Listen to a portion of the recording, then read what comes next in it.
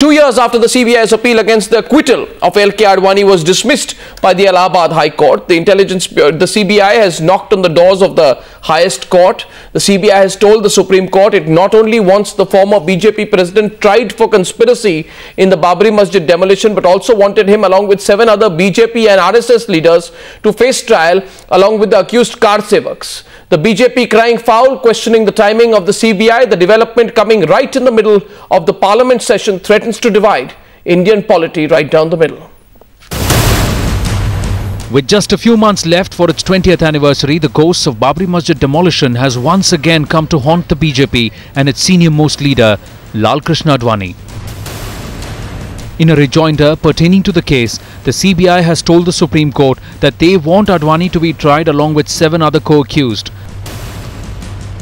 Murli Manohar Joshi, Uma Bharti, Vinay Katiyar, Ashok Singhal, Giriraj Kishore, Vishnu Hari Dalmia and Sadhvi Ritambra, insisting that the FIR lodged against the Karsevaks who allegedly demolished the mosque cannot be separated from the FIR pending against the senior BJP and RSS leaders for making provocative speeches to instigate them. CBI rejoinder filed in the Supreme Court in the Babri case has a 3-point agenda.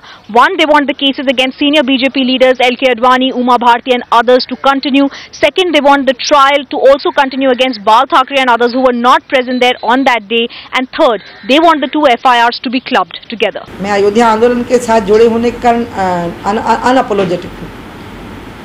उसका मुझे वो नहीं होता है, कभी repentant नहीं हूँ, अनरिपेंटेंट हूँ. This is part of the continuing misuse of the Central Bureau of Investigation for the very limited political purposes of the Congress party.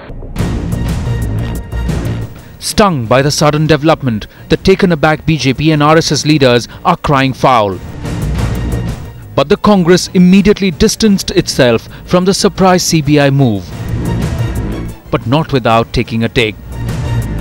The Congress party has got nothing to do with it. If the CBI is maintaining a position, it is because they are in a position to say what they have to, because they are the ones as an autonomous independent body. पूरा देश जानता है कि उसके लिए कौन जिम्मेवार है, उसके लिए किसी CBI इंक्वायरी या किसी और जांच एजेंसी की इंक्वायरी की जरूरत नहीं है. Meanwhile, with the CBI insisting the court to include a few other accused, including Bala Saheb Thackeray, the Shiv Sena has also raised their voice.